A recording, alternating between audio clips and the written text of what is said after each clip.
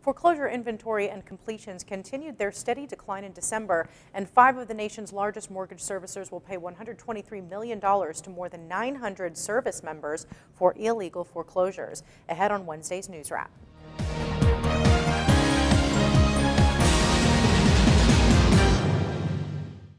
Foreclosures in the United States have been steadily declining for months nearly every way the numbers are broken down, and December was no exception, according to CoreLogic's December 2014 National Foreclosure Report released Tuesday.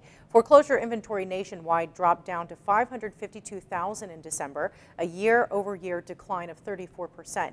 December's foreclosure rate of 1.4% was a decline of 7 percentage points from the previous December. Completed foreclosures totaled 39,000 in December, which was a 4.9% drop from November and a 13.7% decline from December 2013.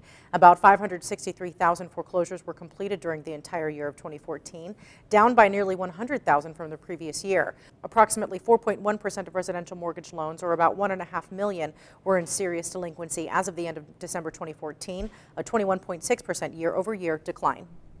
5 of the nation's largest mortgage servicers will pay more than $123 million to 952 service members and their co-borrowers as part of a settlement with the U.S. Department of Justice over non-judicial foreclosures that violated the Service Members Civil Relief Act, according to an announcement from the Justice Department.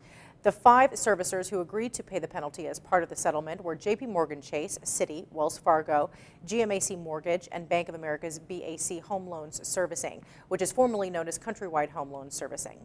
You can check out these stories and all the latest happenings in the industry right here on our site. Thanks for joining us. We'll see you again on Thursday. Until then, stay with dsnews.com for all of your most relevant default servicing news.